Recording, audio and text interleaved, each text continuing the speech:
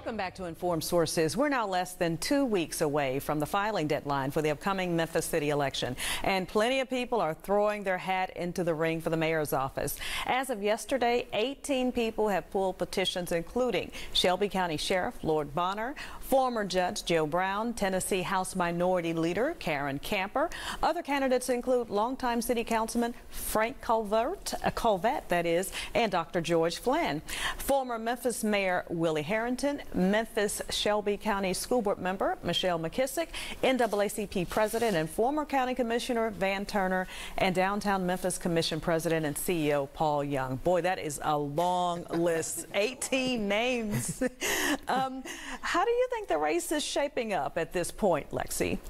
I think right now we're just it's anybody's game.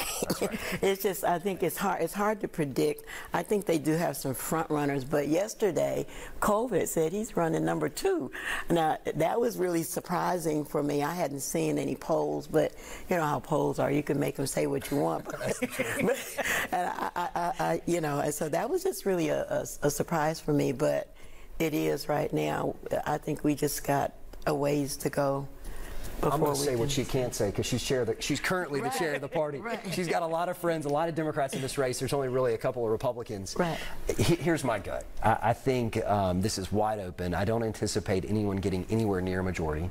And we're still a few months out. Anything can change. Politics is full of surprises. But my gut is that you have maybe a handful of candidates that are front runners, and you can see some of this in the money they've raised. You may get to this in a moment, but you have Paul Young, Van Turner, the Sheriff Floyd Bonner, and then you also have, I think, some dark horses, Frank Colvett and former Mayor Harrington.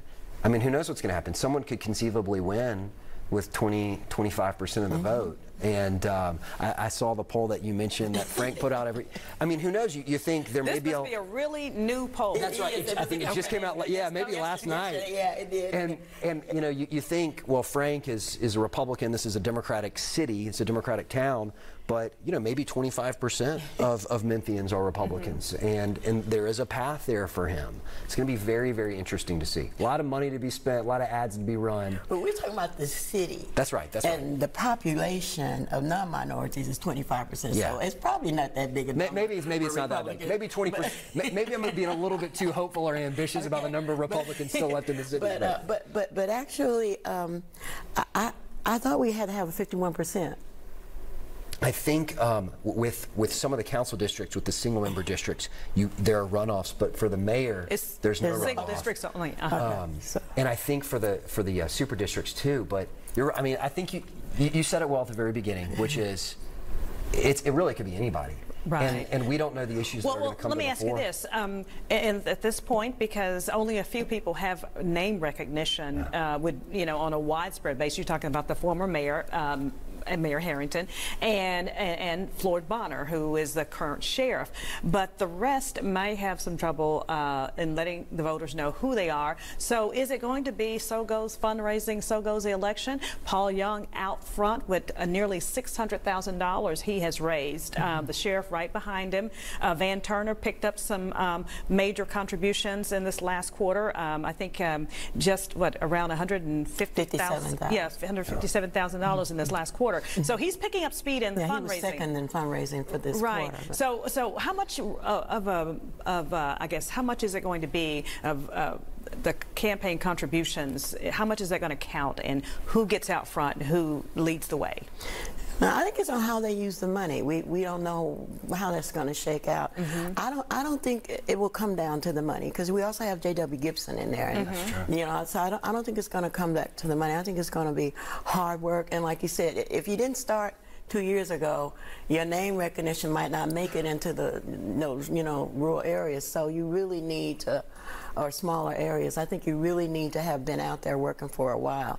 And I think there are some of the ones that are out front now. I think they're there because they work really hard. But there are a lot of different issues that are affecting each of the campaigns. We overcame the resident issue, and I think there's some party discrepancies going on, trying to get that resolved. So it's kind of like, who do you believe, who do you want to support? And it's just, you got a really good variation of people that are in there representing all different ones. I'm really surprised at Harrington. Now, Harrington was #1 in COVID's poll, so that was kind of a And surprise. he was #1 in the Stand for Children poll. Yeah. So it can. Well, he's got the name recognition, He does. you know, being mayor as long as he was. And we've got 2 weeks almost before the filing deadline, so who knows who else will jump in. Well, we're going to do a straw poll, and it's going to be really interesting. We're doing it, and I can say this.